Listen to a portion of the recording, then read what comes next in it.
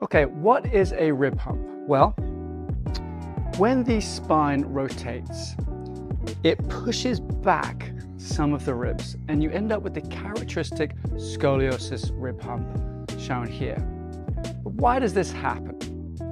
The spine actually moves in 3 dimensions. That means it moves forwards and backwards, side to side, and it rotates both ways.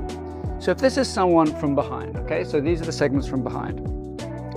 If the spine is bending to the side, which is common in a scoliosis, it will also rotate, and it does that because of the coupled motion of the spine. You can't have a side bending without a rotation.